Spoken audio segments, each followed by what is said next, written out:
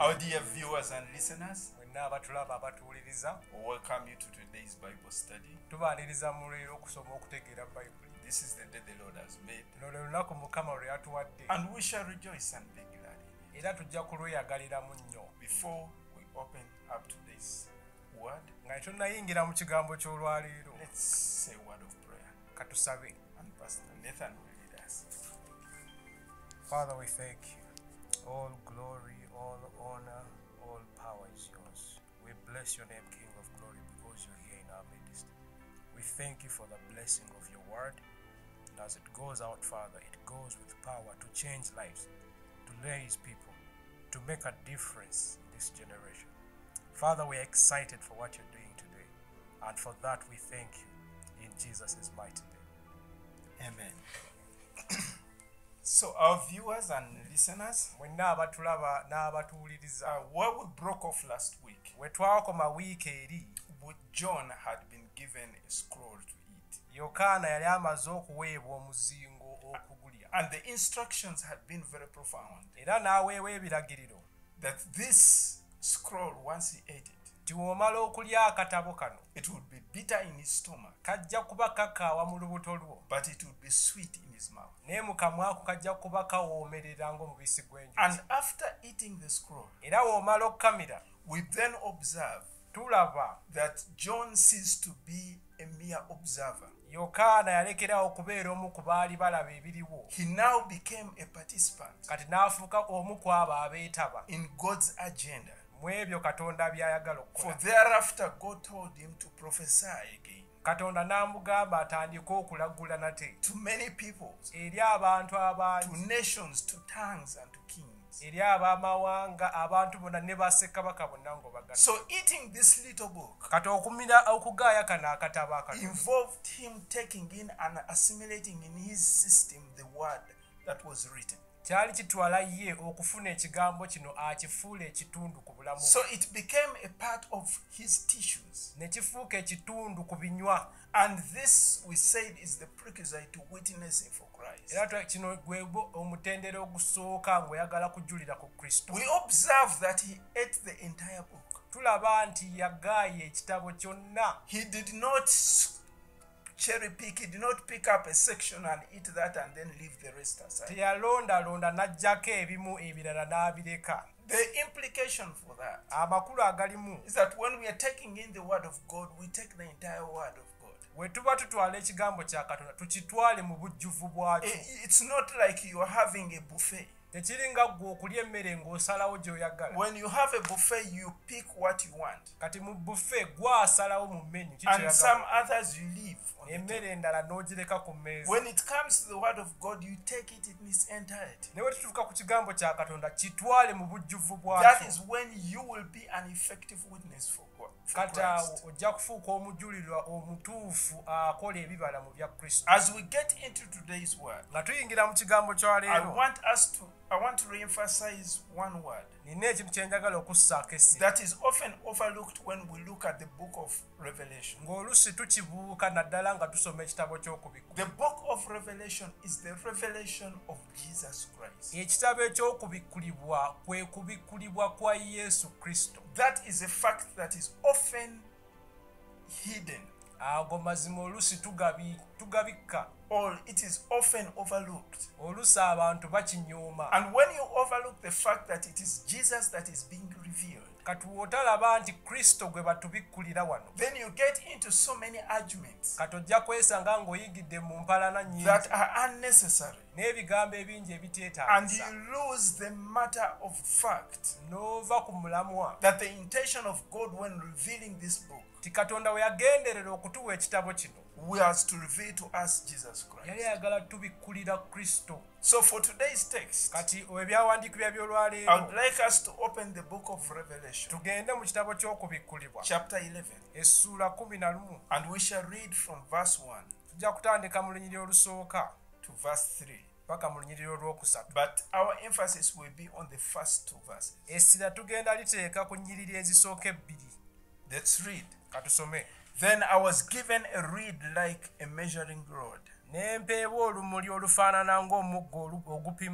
the angel stood, saying, n'ayogera nti rise and measure the temple of God, golokoka opime yeekaalu ya Katonda the altar, n'ekyoto and those who worship there. n'abo abasinzizamu, But leave out the court which is outside the temple, naye oluggi olwaweeru ya yeekaalu luleke, and do not measure it. so tolupima, For it has been given to the Gentiles, kubanga lwaweebwa ab'amawanga, and they will tread the holy city underfoot for 42 months. era balirinnyirira ekibuga ekitukuvu okutwala ebbanga ly'emyezi 2. And I will give power to my 2 witnesses, Era abajulira bange ndibawa amaanyi, and they will prophesy baliragula 1,260 days, ennaku 1260, clothed in sackcloth. nga bambadde ebibukutu.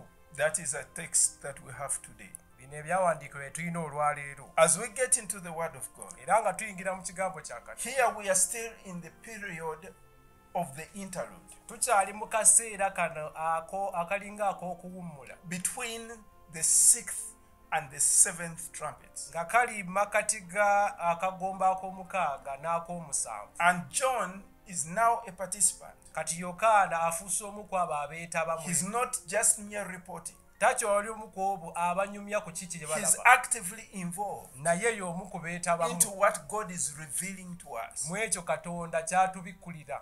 And because he's involved, Era kubanga ali kitundu ku ekyo, there is handed to him a reed like measuring rod, aweebwa olumuli lwe bakozesa okupima, with the instruction to rise and measure. ng'awadde ebiragiro nti golokoka otandike okupima. Now the instruction to arise and measure, Kati endagiriro eno nti golokoka otandike okupima, he's given a restricted area with which he's to measure. bamuwa ekifo ekigere mwateekeddwa okupimira. He's not measuring the entire temple area. Tebamuwa kupima yeekaalu yonna mu bujjuvu bwayo. No, he's given to measure the temple of God with the altar Baamugamba twala ebipimo ba yeekaalu ya Mukama n'ekyoto, and the people that are therein. n'abantu bonna abasinzizaamu. Now this is very interesting, Kino kyewuunyisa nnyo, because this reed kubanga olumuli luno was a tubular kind of reed that grows in the Middle East, lwali lumuli luno lwe lumu olukula eyo mu nsi za Buwalabu. and it is often used as a staff by the shepherd. Balukozesa ng'omuggo gw'abasumba, Yet it can actually be whittled down to a writing pen. naye ng'osobola olupima n'olukendeeza n'olufuula kalaamu n'ogiwandiika. If we read 3 John verse 13, Ekyo ojja kisanga mu bbaluwa ya Yokaana ey'okusatu ne olunyiriri lwa 13. it is quite light in weight. Kiweewuuka mu buzito. And when we read Ezekiel 40, Era bw'oyingira mu Ezeekeri 40 all the way 41, 42, and 43, paka mu 43, we see this same kind of reed being used to measure the temple. tulaba olumuli luno lwe lumu nga lwe bakozesa okupima yeekaalu. So why measure the temple? Lwaki bapima yeekaalu? Because when you measure something, Oba ng'ogenda kupima ekintu you are kyonna, placing ownership upon it. oba olina omuntu gw'oyagala oba nga akitwala ng'ekikyo. If there is a dispute between two people Wabeerawo enkaayana wakati w'abantu with ababiri, regarding a property or a piece of land, naddala ku nkaayana ez'amataka, a surveyor is called in. kati omupunta bamuyita, And the reason they are called in era ensonga emuleesa wano is to measure atandike okupima, and determine who owns what. asalewo ani atwala kiki. And once that has been determined, Bw'aba amaze okusalawo ekyo, then whatever discussion ends there, kati ebintu byonna bikomaawo, because either party now knows what they own. kubanga buli omu amanya kiki omugabo gwe guli. So you cannot go to somebody else's property Kati oba tokyasobola kusaalimbira wa munno and begin to measure it. n'oyingirayo okutwala ebipimo. It is only your property that you can measure. Kati ekibanja kyo kyokka ky'otwala ky'opima ng'ekikyo. So by God then sending John out to measure this area of the temple, Kati Katonda w'atuma Yokaana ogenda okutwala ebipimo bya yeekaalu, he's sending a very clear message aba alina obubaka bw'ayisaawo that this belongs to me. ti kino kyo kyange, It is intended for my use. nze agenda okkikozesa. It is God that is laying claim on this particular area. Katonda aba atwala ekifo kino nga kike. Now there are so many views Bantu bangi balina ebirowoozo with regard to this text naddala ku kyawandiikibwa kino concerning the temple ekikwatagana ku yeekaalu eno. There are at least 4 views that scholars have come up with. Abasomi ba Bayibuli balina okutegeera kwabwe nga mu mirundi 4 with regard to the temple that John was measuring. nga boogera ku yeekaalu eno Yokaana gye yali. Number 1, some scholars believe abamu bakkiriza nti that this temple that is listed in Revelation 11 yeekaalu eno eri mu kubikkulibwa 11 is the Millennium Temple. ye yeekaalu ey'ekyasa. Now, this does not seem to sync with the entire text. Kati kino tekituuka mu kyawandiikibwa kyonna. Because when we read the text in its entirety, bwe tusoma essuula eno mu bujjuvu bwayo, we discover that this temple is going to become desolate. ogenda kuzuula nti yeekaalu eno ejja kusaanyizibwawo. Now, the Millennium Temple cannot be desolate. yeekaalu eno ey'ekyasa yo tejja kusaanyizibwawo. So this assumption is not correct. Kati kino si kituufu.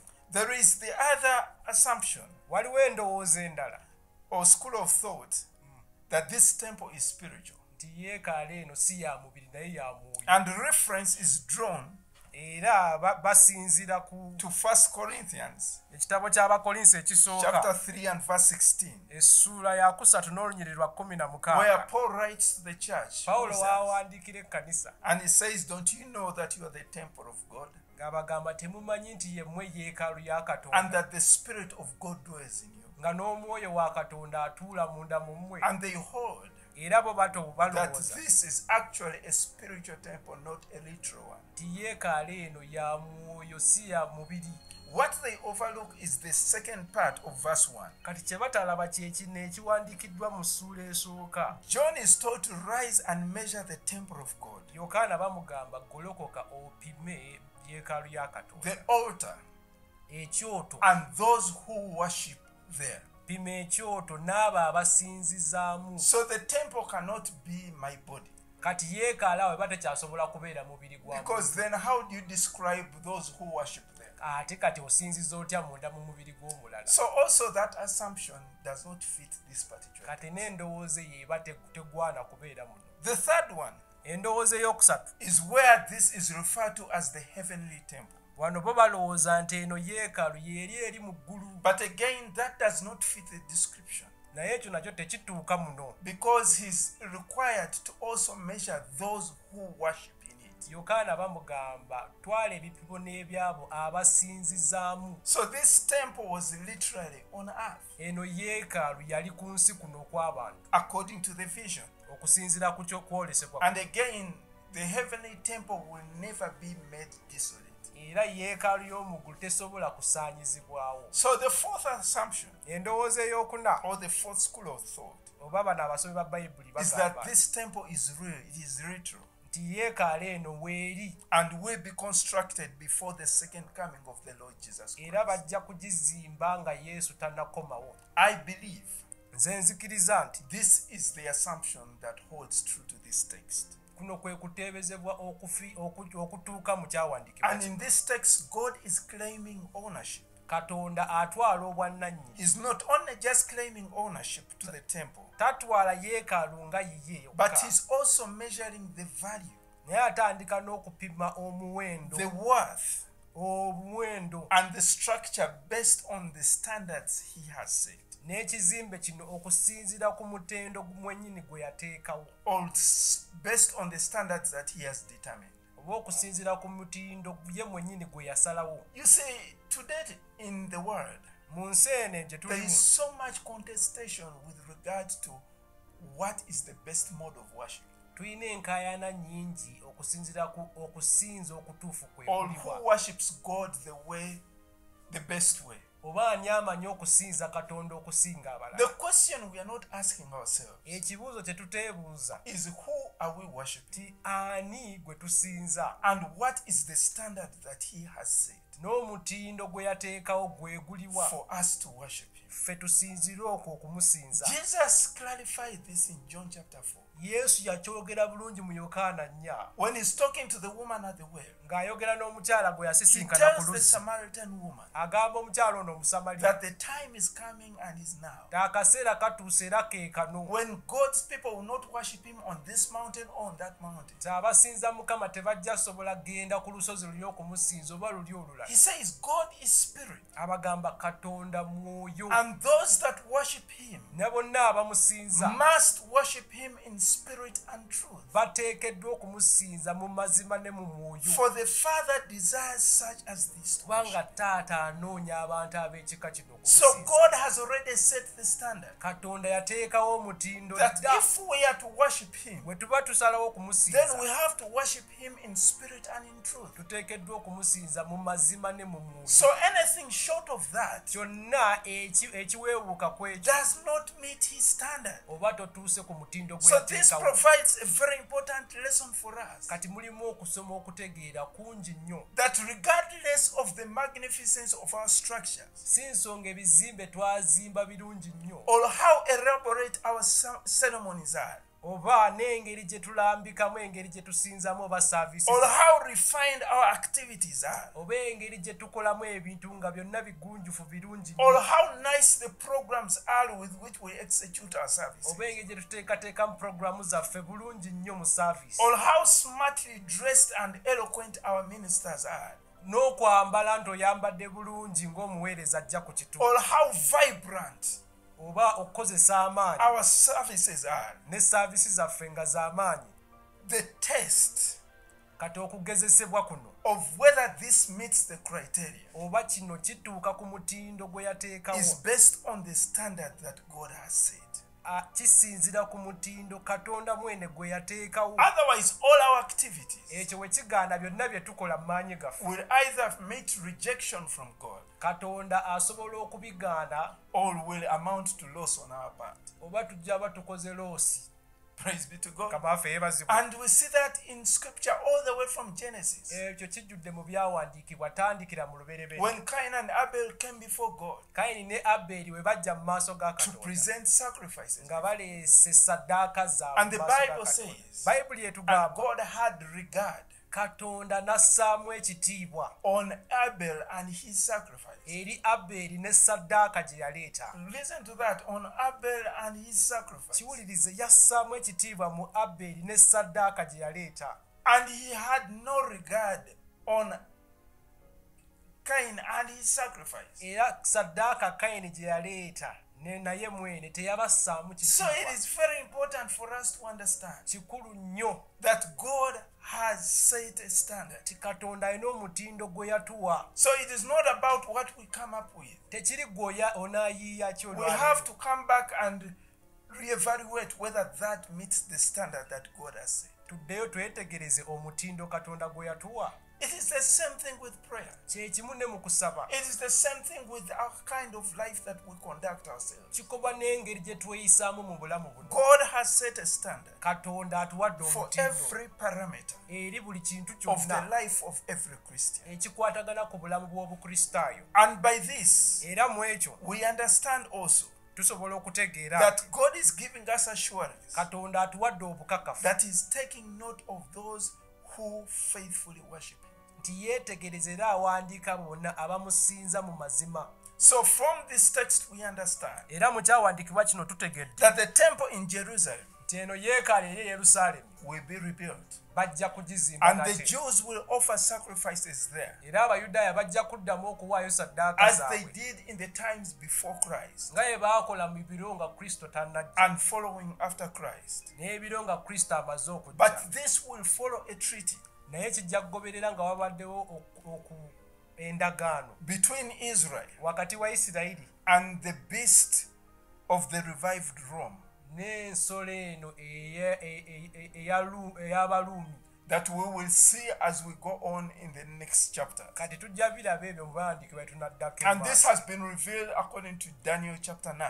Ne Danyeri akyogerako kino. Verse 27 points that out. Danyeri 9 olunyiri lwa 27. And it is in this very temple era mu yeekaalu eno yennyini that the man of sin or the man of ono lawlessness, omusajja w'ekibi the one who opposes God awakanya Katonda and exalts himself above every other God, ne yeegulumiza waggulu wa buli kintu kyonna to Katonda such an ky'akiikirira extent that he takes a seat in the temple of the Lord, era ajja kutwala ekifo mu yeekaalu eno which God decrees in Ezekiel 43, Katonda kye yayogerako mu Ezeekeri that this shall be his seat forever. eno entebe ejja kubeera yange lubeerera And he displays himself as being God, kati ye yeereeta ne yeeteekawo nga yeeyita Katonda as described to us by Paul era Pawulo in yakyogerako the book of 2 Thessalonians chapter 2 and verse 4.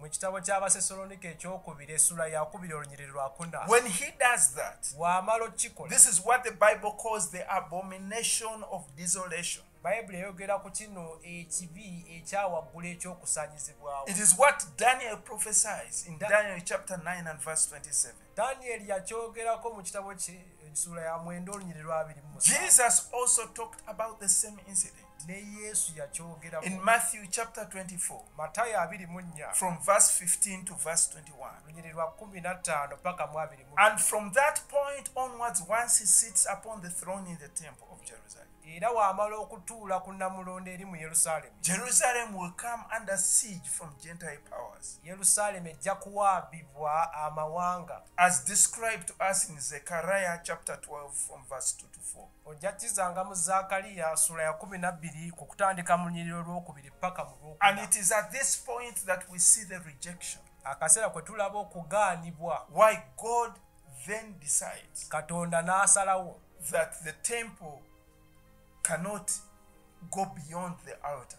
nti yeekaalu tekyasobola kusukkuluma ekyoto we kiri. But why are we going to this text? Naye lwaki tuddayo mu kyawandiikibwa Why kino? is this so important? Lwaki kikulu nnyo? Because it fits in what is happening right now. Kubanga kituuka mu bino bye tulimu kaakati. Because presently, as we stand, Mu biro bye tulimu kati there is no temple in Jerusalem. mu Yerusaalemi teriyo yeekaalu. The last temple was destroyed in 70 AD Yeekaalu eyasembayo yazikirizibwa mu mwaka gw'ensanvu nga Kristo amaze okufa. by a general called Titus, Era omuduumizi w'amagye ayitibwa Tito, the son of Emperor Vespasian. mutabani w'omufuzi gwe bayita Vespasian. He surrounded Jerusalem, Yeetoolooza Yerusaalemi n'amagye and ge, nobody was getting in or out. nga teri muntu agifuluma Yerusaalemi oba agiyingira. It was such a critical moment for the town Akaseera kaali kazibu nnyo mu kibuga. that historians write Ab'ebyafaayo bagamba that the people in the city nti abantu abaali mu kibuga mu kaseera had to eat their children baasalawo okulya abaana baabwe in order to survive. basobole okubeerawo nga No balamu. wonder Jesus looks at Jerusalem Kyenvola Yesu we yatunuulira Yerusaalemi and weeps over the city n'atandika and okukungubaga says, Jerusalem, Jerusalem, n'agamba Yerusaalemi, if you Yerusaalemi, only knew the things that bring you peace, singa mwamanya ebintu ebibaleetera how emirembe, I wanted to brood over you nga nayagala okubabikka mwenna like a chicken broods over her young ones. ng'enkoko weebikka obwana bwayo. This is Christ Ono Kristo foretelling what would happen to Jerusalem ng'ayogera ebyo ebiriba ku and Yerusaalemi, how their children ng'abaana baabwe were eaten by the parents. ng'omuzadde yasalawo nga talina mmere n'alya omwana we. Praise be to God. When we read scripture and we go back and correlate it with what actually happened, Bwe tusoma ebyawandiikibwa n'oddayo mu byafaayo okulaba ki it ekyabaawo, brings to us an understanding ofuna okutegeera that Jesus is coming back soon. nti Yesu adda mangu. Because if a certain point of scripture has been fulfilled, Singa ekyawandiikibwa kye yalaggula kyamala ne like I kituukirizibwa, told you the last time round, nga bwe nabategeeza that there are over 300 promises relating to the Messiah nti ebisuubizo in the Old bisukka mu Testament.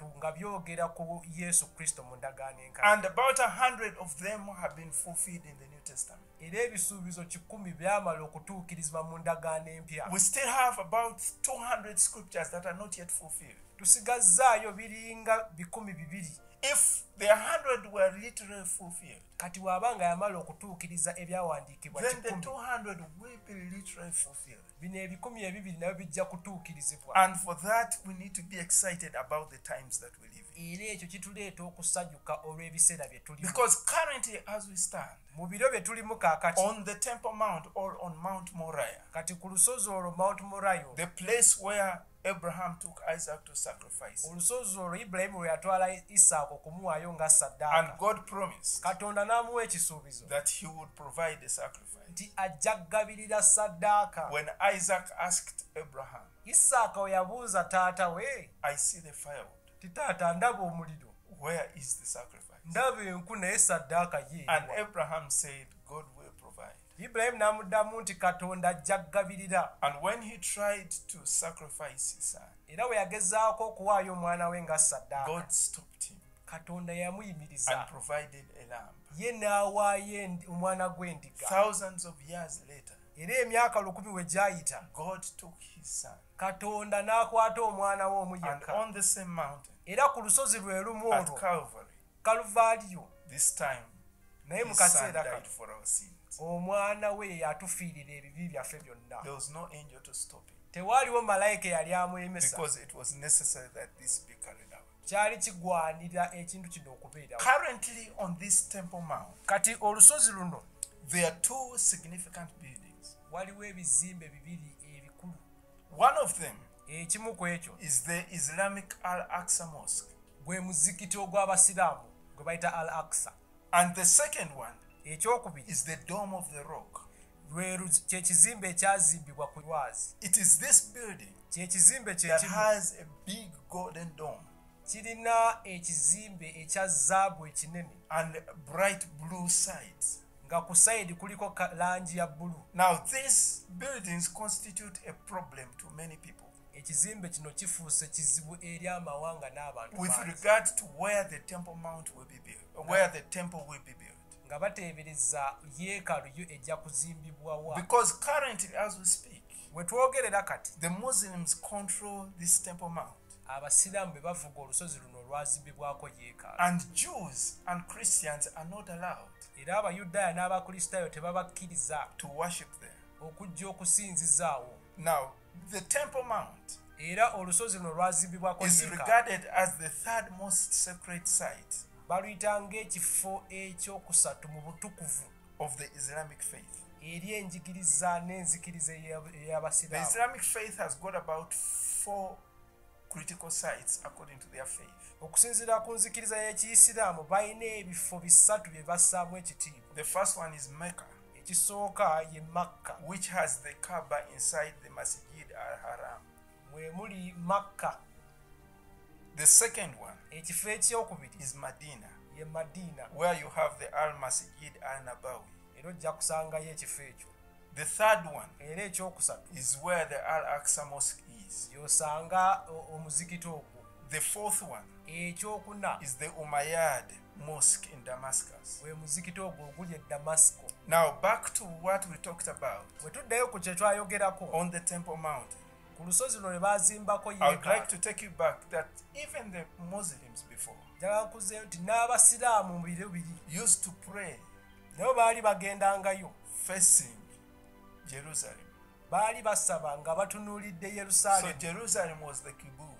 Kati Yerusaalemi ekyo ekyali ekifo Now ekyo. they pray facing Mecca. Kati baakyuka batunuulira Makka. Those are reasons I will not explain. Ezo ensonga tetujja ziyingiramu. But the tradition of the Muslims is that Naye obulombolo bw'abasiraamu bugamba nti Muhammad Muhammad miraculously traveled nti yatambula mu kyamagero to Jerusalem by night n'agenda e Yerusaalemi ekiro, and ascended from the Temple Mount into heaven. era awo yayambuka okgenda mu ggulu. So they regard this site as dear to them. Kati ekifo ekyo bakitwala nga kya muwendo gye bali. Now, I want to point out some study that we have done Naye kyenjagala olabe wano with regard to a certain Jewish engineer naddala kw'Omuyudaaya inginiya whose name is Asher Kaufman. erinnya lye lyeryo Asher Kaufman.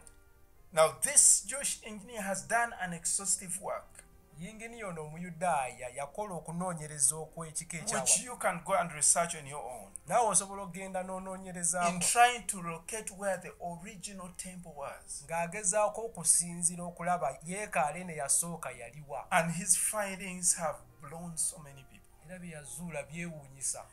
He has proved beyond any doubt, Yaleeta obukakafu bw'otasobola and kwegaana to the satisfaction of many people, eri abantu bonna ne bamatira that actually the original temple ti mazima ddala yeekaalo eyasooka is not where the dome of the rock is. teri awo awali ekizimbe kino ekyazimbibwa ku lwazi, It is north kiri mambuka to where the dome is. eri mambuka g'ekizimbe kino. Now, this is very important Kino kikulu nnyo, because look at what happened. sooka olabe. When we talked about the first seal Bwe twayogera ku kabonero that was akaasooka broken, we akaabembulwa, talked about the Antichrist rising. twayogera ku ono awakanya omulabe wa Kristo And ng'ayimuka, later we will see that he will broker peace era mu maaso tujja kulaba nti yajja okuleetawo between emirembe Israel wakati wa Isirayiri and its neighbors. ne balirwana baayo. Now, the desire of Israel Kati okuyaayaanira Isirayiri is to kweyita, build a temple baagala kuzimba on yeekaalu the Temple Mount. ku kifo kino okwali yeekaalu eri. But remember the place where the outer court is supposed to be. Nejjukira ekifo w'osanga ekyoto ekibeera wabweru, That is the place ekyo kyekifo where the dome of the rock sits. awali ekizimbe ekitudde ku lwazi In the book w'okisanga. of Revelation, Mu kitabo when ky'okubikkulirwa, God is marking out this distance, kati Katonda bw'aba atandise he okupima, tells John, Yokaana amutegeeza, rise and measure the temple of God, golokoka otwale ebipimo bya yeekaalu ya the Katonda, altar, ekyoto and those who sit there. n'abo bonna But leave abasinzizaamu, out the court which is outside the temple. naye olujja lwo tolubalira ku yeekaalu. So in the event that this is constructed, Kati bwe banaazimba ekyoto kino yeekaalu eno, the outside court olujja oluli wabweru wa yeekaalu will have already been sealed off lujja kubanga lwo baalutwala dda and given to the nations, nga lwaweebwa amawanga, which are the Islamic nations. gago ge mawanga ag'Obuyisiraamu. So in its reconstruction, Kati nga bazimba yeekaalu eno it nate would perfectly fit scripture ejja kuba etuukiriza ebyawandiikibwa to the very dot, ku kyawandiikibwa kyennyini, according to what God has shown John. okusinziira ku ekyo Katonda kye yalaga Yokaana. Why am I giving you all this? Lwaki bino byonna mbikuwa? Because this helps you to understand Ekyo kikuyamba okutegeera that the God we serve, Katonda gwe tusinza, for every word he has put in this word, buli kigambo kye yateeka mu kyawandiikibwa, he is all wise. ye y'asinga He amagezi. knows events before they ever come to pass. Amanyi ebintu nga tebinnaba kubaawo, He sees the end from the beginning. alaba enkomerero ng'atandika, And he has determined the destinies of men era yasalawo ebifo by'abantu byonna before we ever set foot on this planet. nga tetunnaba kuyingira mu nsi eno, And there is nothing that is currently going on era teri kintu kyonna ekiriwo mu biro bino that is outside his scope of understanding, ekiri wabweru or bw'okutegeera that kwe, he has not permitted to happen. nga ye teyakiganya kiryoke So kibeera. what does that speak to you and I Kati gwe nange tutegeera ki wano, in the time that we are living in? naddala mu biro bino bye tulimu? It calls us Kati ffe to ffenna get back to read this book, batugamba tuddeyo okwetegereza ekitabo kino, to read this Bible with understanding, tusome bayibuli eno nga and tufuna allow the okutegeera, Spirit of God tuganye omwoyo wa to Katonda guide us atuluŋŋamye in this truth.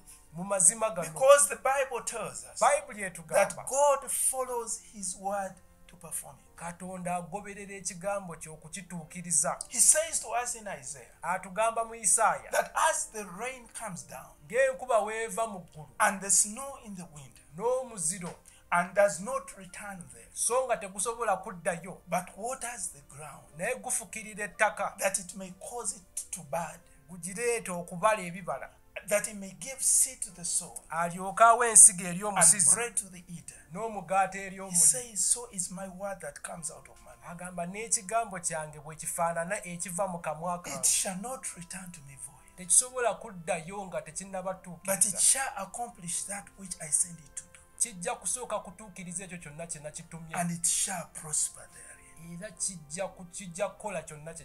God still follows his word to date to perform it. And there is no word of God that will fall to the ground. You see, the challenge with us, we think God does not mean what he says. The fact is, he means every word he has said. And he will in his time fulfill everything that he says. Here he's talking about the rebuilding of the temple. And here again we see something very profound. He tells John that these nations will tread upon the holy place for 42 months. And he says, and then I'll give power to my 2 witnesses. And they will prophesy 1,260 days, clothed in sackcloth. Now we'll talk about the 2 witnesses next week. But I want you to see something here. 42 months and 1,260 days is the same period.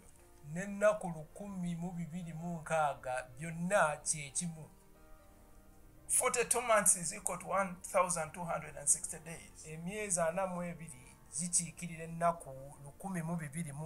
But why does God, when he is speaking concerning the heathen, talk about 42 months? And then when he comes to talk concerning his prophets, concerning his people, he's talking about days. You see, when God is speaking concerning his people, he wants to address it to the very detail. To days. When he's speaking to the broader scope, he reveals it in months. You see, many people have come and asked that at what time then will the church go up? Will it go before or after these events? As a matter of fact, I don't know. Why? Because the Bible does not tell us. When John is revealed what we read here, he is standing at the point of eternity, where time does not count. And the events that he reveals to us are in the period called time.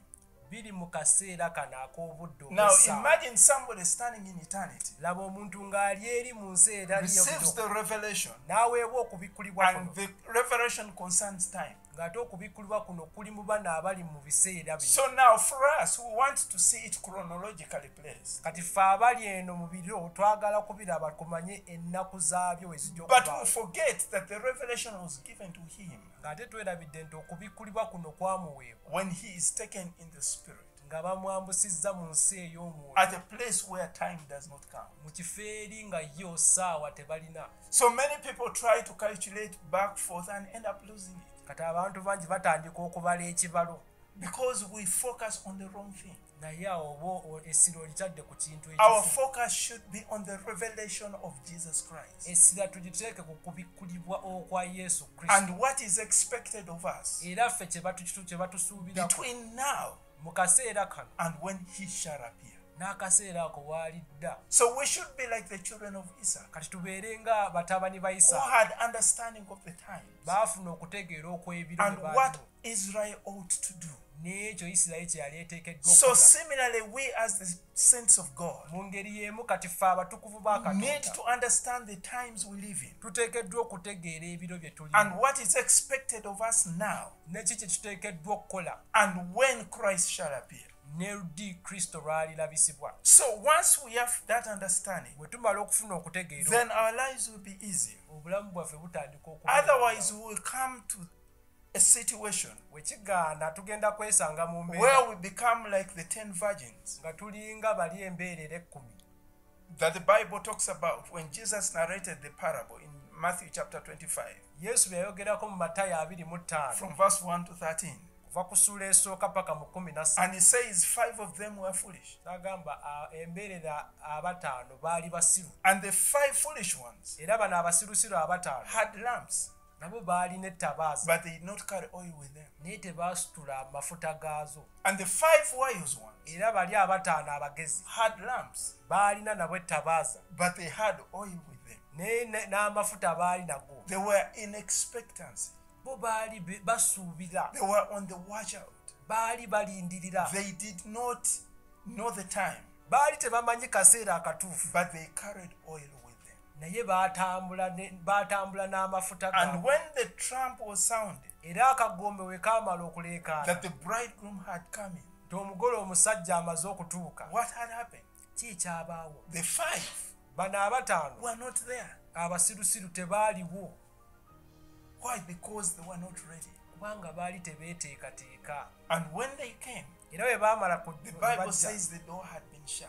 bayibuli egamba baasanga oluggi And when they called to the bridegroom, era bwe baakowoola omugole he omusajja said, go away, I don't know. yabagamba muveewo nze sibamanyi And Jesus said, yesu in n'alyoka verse atugamba 13, mu he 13 says, watch therefore, nti mwegendereze for you neither know the day kubanga temumanyi lunaku nor the hour oba n'essaawa when the Son of Man is coming. omwana w'omuntu lw'alikomawo. So if you are a believer in Jesus Christ, bw'oba oli mukkiriza mu yesu kristo you have to be in the Lord's house, in the Lord's vineyard, working for the Lord, olina okubeera mu lusuku lwa katonda ng'omukolera watching, nga weegendereza witnessing ng'ojulira to the truth of this gospel. eri amazima g'enjiri eyo. Because anytime kubanga akaseera konna he either comes up ye ayinza okuba nga yajja and okujja we rise up to meet him, ne twambuka okumusisinkana or we go to meet him oba tujja kgenda tusisinkane wamu before naye he comes. nga tannaba kujja. So on the side of time, kati mu biro bino we eby'okubala still have essaawa work to do. omulimu Now tulina for mungi. you who does not know him as Lord and Savior, eri abo bonna abatamumanyi nga mukama era omulokozi, what awaits you is something beyond what we can describe in terms of terror. ekikulindiridde ntiisa nzibu okunnyonnyola, It is destruction beyond what we can imagine. kusaanyizibwa okusukkuluma ku kulowooza kw'omuntu It is pain beyond what any human has known. obulumi businga obulumi bw'omuntu bw'amanyi, But there is a way out. naye waliwo ekkubo erikuwonya. Jesus says yesu in agamba John chapter 14 and verse 6, yokaana 14 olunyiri lwa 6, I am the way, nze ekkubo, I am the truth, nze mazima, I am the life. era nze bulamu. No one comes to the Father teri yenna ajja eri kitange except through me. okuggyako ng'amaze kuyitira mu nze. There is a way out. waliwo ekkubo erikuwonya, And that way is Jesus. eri ekkubo erikuwonya ye yesu And kristo. today, leero, not tomorrow, si lunaku lwanza, leero luno, right now, kaakano, you can get your life on track. obulamu bwe osobola okubuwonya. Jesus said, I am the truth. yesu yagamba nze mazima, You can know the truth. osobola okumanya amazima. Jesus said, I am the life. yesu yagamba nze bulamu, You can have life. osobola okuweebwa obulamu. He said, the thief cometh not but to steal, kill, and destroy. omubbi ajja kubba, kutta n'okuzikiriza, But I am come naye nze that nzize you may have life mulyoke mubeewe and obulamu, have it more abundant. mubeere nabo mu bujjuvu. Right now, kaakano Jesus will come in your life. yesu agenda kujja mu bulamu If bwo, only you can open your heart to him. singa osalawo okuggulawo If omutima you gwo, can acknowledge that you are a sinner lost n'okkiriza nti oli mwonoonyi eyawaba and in need of his saving grace, nga weetaaga ekisa kye ekirokola, he will come in. ajja He will change your life. agenda kukyusa And obulamu he bwo, will guarantee your destiny. era ajja kuwa obukakafu lw'amagenda go. God has a standard, katonda alina omutindo, and that standard is Christ. era omutindo ogwo ye kristo. Without Christ, awatali kristo everything falls below standard. byonna tebituuka ku mutindo ogwo. Today, olunaku now, lwolwaleero, kaakano you can accept Jesus in your life, osobola okukkiriza kristo mu bulamu bwo, and your life can be saved for eternity. era obulamu bwo olokoke emirembe na mirembe. If you have never been on this path, bw'oba nga tonnakwata luguudo luno, you can take it right now. osobola otandika olwaleero. Let's join in prayer. Tusabe wamu. Believe from the bottom of your heart. Kkiriza mu ntobo y'omutima And by gwo. the end of this prayer, Bwe tunaamala okusaba, you will be saved for all eternity. ojja kuba olokose mirembe na mirembe. Let's pray. Katusabe. Father, Taata, in the name of Jesus Christ, mu linnya erya Yesu Kristo, I come before you. nzize mu maaso go. I acknowledge I'm a sinner. Nzikiriza nti ndi mwonoonyi. I am in need of saving. Neetaaga okulokolebwa. I need a savior in my life. Neetaaga omulokozi mu bulamu I bwange. need a redeemer. Neetaaga omununuzi. I need a shepherd. Neetaaga omusumba. I need a friend. Neetaaga omukwano. I need a God who can come through for me. Neetaaga Katonda asobola okujja gye ndi. I need a God who can guarantee eternity. Neetaaga Katonda asobola okuwa obukakafu bw'ebiro ebitasubwawo. Lord Jesus, Mukama Yesu, you died at Calvary wafiirira e and Kaluvaali shed your blood n'oyiwa omusaayi for my sins. olw'ebibi byange. Today, Olwero I invite you in my life nkwaniriza mu bulamu as bwange the Savior ng'omulokozi and as the Lord of my life. era nga Mukama w'obulamu bwange. From this day forward, Okuva olwaleero I pray and ask, nsaba fill me with your Holy Spirit. zijjuza n'omwoyo omutukuvu. Guide Nuŋŋamya every step of my journey forward.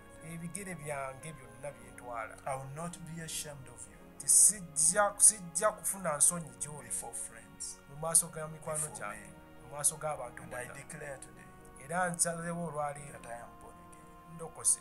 Thank you, Lord, Weebale Mukama for saving me. olw'okundokola. Thank you, Lord, Weebale Mukama for putting me on this path of righteousness. okunteeka mu lugendo luno olw'obutuukirivu. Thank you, Lord, Mukama weebale because now my name kubanga kati erinnya is lyange written in the book of life. liwandiikiddwa mu kitabo When ky'abalamu. I depart from this body, Era we naava mu mubiri guno I will be with you. nja kubeera wamu Thank naawe. you, Jesus. Yesu weebale. Amen. Amiina. Now I'm going to pray with you. Ngenda kusabira. Father, in Jesus' name, Taata mu linnya erya your Yesu. word declares Kigambo kyo kyogera. that those that come to you, Bonna abajja you gy'oli will know why is cast out. tosobola kubasuula eri. Those that have confessed you as Lord and Savior. Bonna abayatudde nti gwe Mukama w'obulamu The bwabwe. Bible tells us Bayibuli that etutegeeza as many as received, nti bonna to abaakusembeza them he gave the power wabawa to obuyinza become the children of God. okufuuka abaana ba Thank Katonda. you. Weebale. And your word affirms Ekigambo kyo that if any kiggumiza man is in Christ, omuntu yenna w'amala is a n'ayingira new Kristo creation. afuuka the kitonde old has kijja. gone. Ebikadde Behold, bivuddewo all things have become new. era ebintu byonna bifuuse bipya. Strengthen them, Lord. Baggumye banyweze Heal Mukama. those that are hurting, Lord. Wonya abo bonna abalina Uphold ebiseera. those that are Lord, King of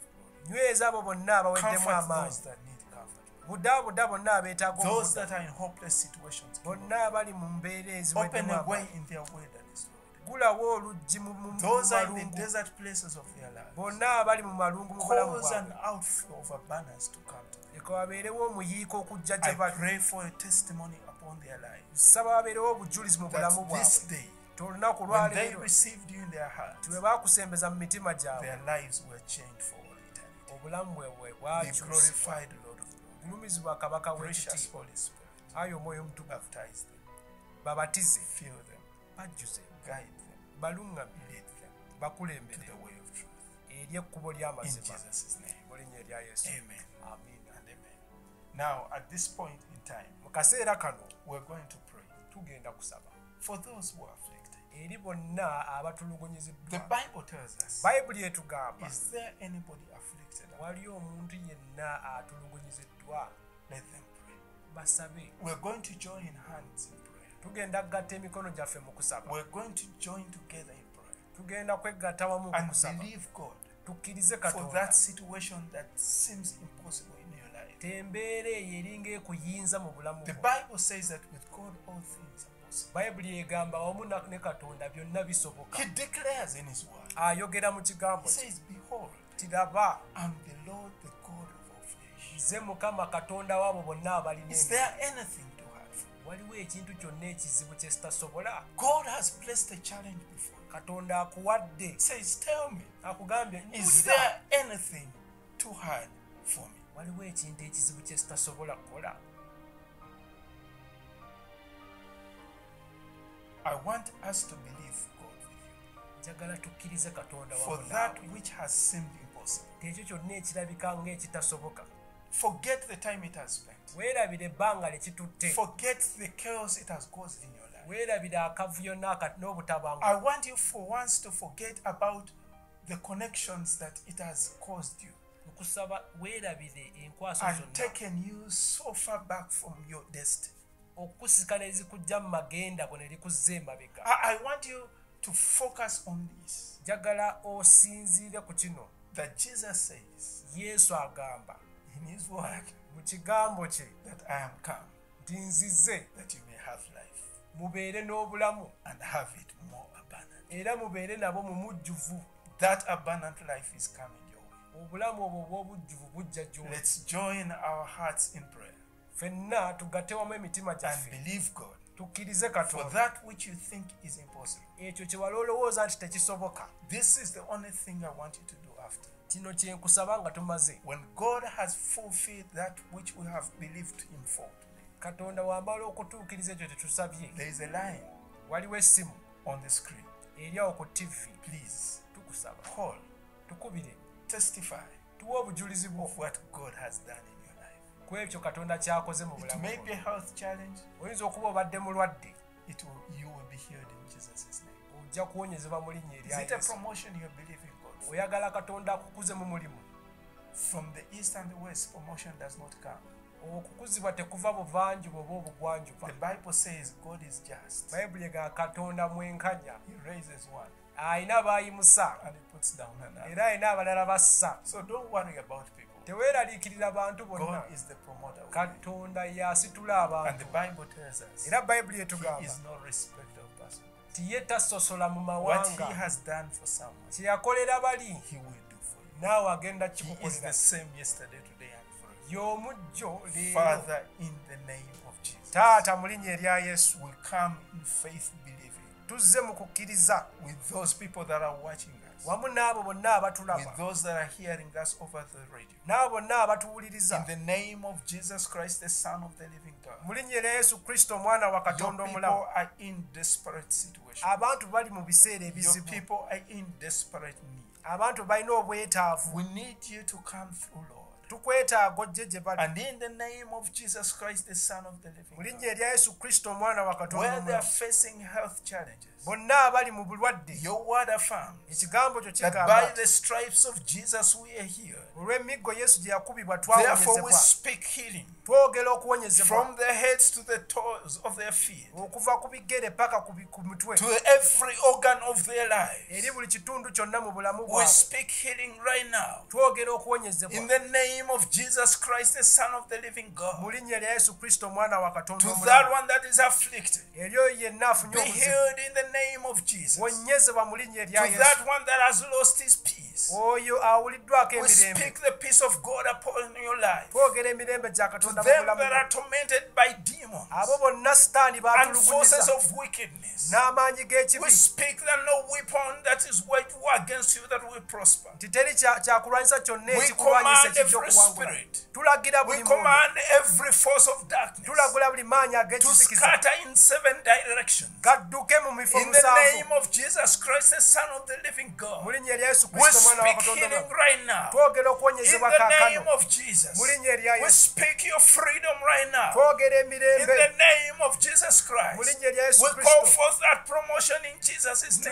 Tuyita okukuzibwa okwo mu We linnya call erya forth Yesu. abundance where there is scarcity. Tuyita omuyiika awali In ekkekwa. the name of Jesus Christ, the Son of the living Mu God. linnya erya Yesu Kristo omwana wa Thank you, Katonda omulamu. Father, Taata weebale. because you are providing Kubanga ogabirira exceedingly abundantly mu bujjuvu above okusukkuluma what we are asking, Lord. okusinga kyonna kye tusabye King Mukama. of glory and Lord of honor, Kabaka we w'ekitiibwa. give you praise and we thank you Tukuwa ettende era because it tukwebaza. is well with your people. Kubanga abantu bwe bali You have bulungi. set them free. Obasumuludde. You are providing for their every need. Ogabiridde buli kye You are beetaaga. raising them up. Obayimusizza To the waggulu. glory, the honor, and the fame of your name. Eri ekitiibwa n'ettendo In n'ettutumu Jesus' ery'erinnya name lyo. we pray. Mu linnya lya Yesu tusabye. Amen and Amen. amen. God bless you. Mukama abawe omukisa. Let's meet again. Tuddemu tusisinkane nate. Have a wonderful week. Tubeere ne wiiki ennungi. Shalom.